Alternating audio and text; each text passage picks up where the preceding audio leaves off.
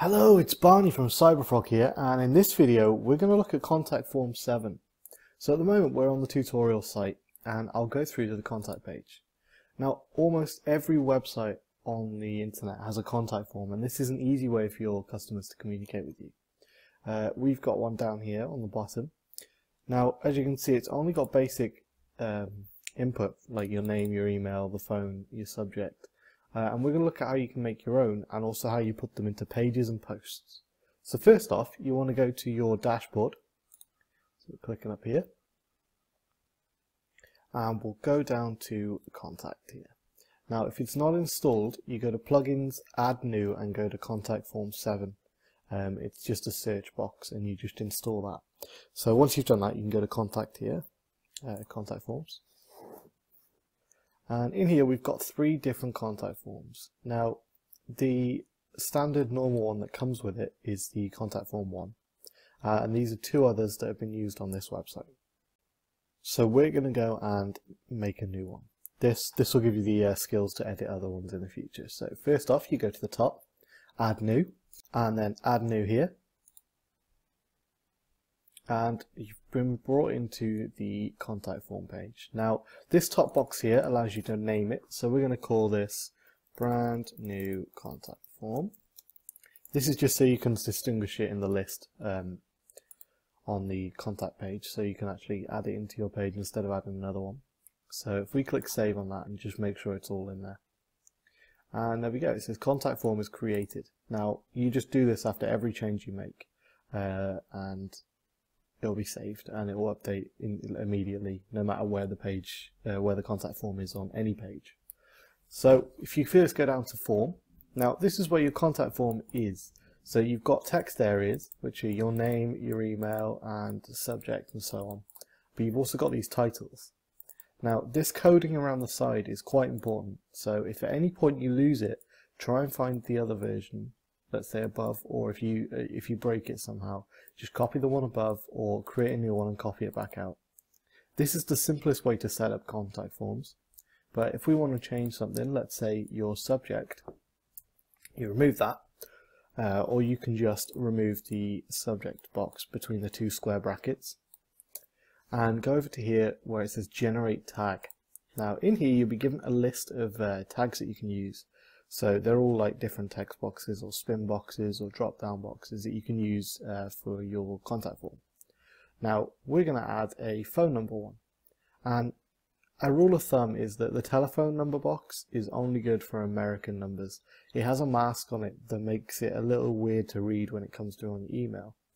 So what I would do is click on here and just get a text field. You can name it phone, which gives it the name. So like this one's called email, and this one's called this one's called your email, and this one's called your name and your message.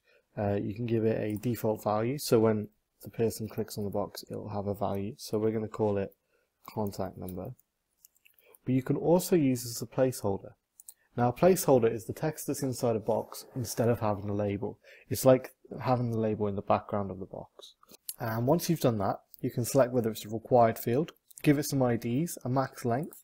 Now phone numbers in the UK are generally 11 digits unless you put the +44.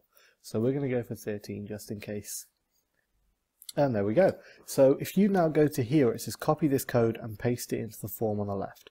This is the new code that goes in between the 2 P tags. So there you go, you got your new square, and you can change this title here to contact number. Now that that's in there, you want to add it to your email. Now this email gets sent to you as soon as someone submits something on the contact form. And you're going to need to take this code here where it says phone, copy, and go down to your email box. Now this mailbox allows you to customize how the email looks when it gets sent to you. Now we've changed the subject form here, and we're going to add phone. So you then just paste the new box, and that'll put the phone number in there.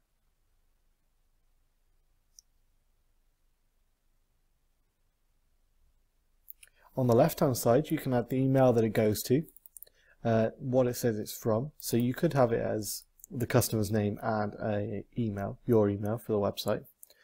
You can change the reply to email, but also the subject. Now we don't have a subject anymore, so you can just copy the name. Ooh, and paste that in there. Paste. And we can give it the email style again. So we'll copy that through. Now I can't show you how the email works because this isn't set up on a server that allows me to. But once you click submit, you'll get an email that looks identical to this through to the email that you pop in here. So now that we've done that, we've edited our contact form. We want to go up to save, so make sure it's all saved. And there we go. We've now got copy this code. Now this code is what you want to paste into the page. And we're going to just copy it for now and keep it so it's saved. And we'll go through to the pages. Now our contact form is in the contact page, but you can go through to any of your pages, create a new one, or add these to posts. So I'm going to click on the contact page. And I'm going to scroll down to where the contact form used to be. There we go, and I'm just going to paste that in there. There we go, there's our new contact form. Now all we have to do is save it. So update.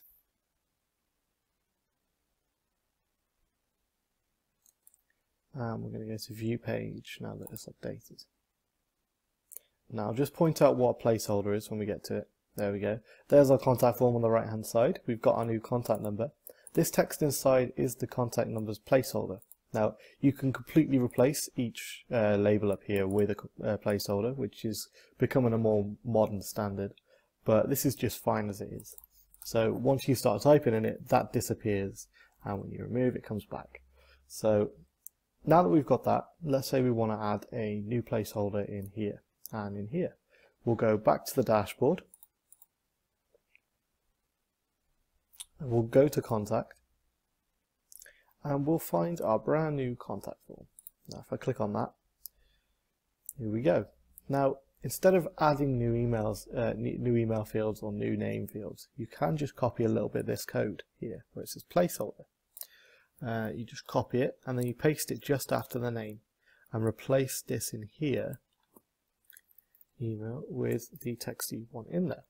Now this is meticulous and it is a little bit dangerous that you might break it, so if you feel that you're not confident enough with the way the code's set out, you can just generate a new tag text field and add a placeholder by tick boxing this box here. So we've got that in there. I'm just going to change this to name and remove the titles.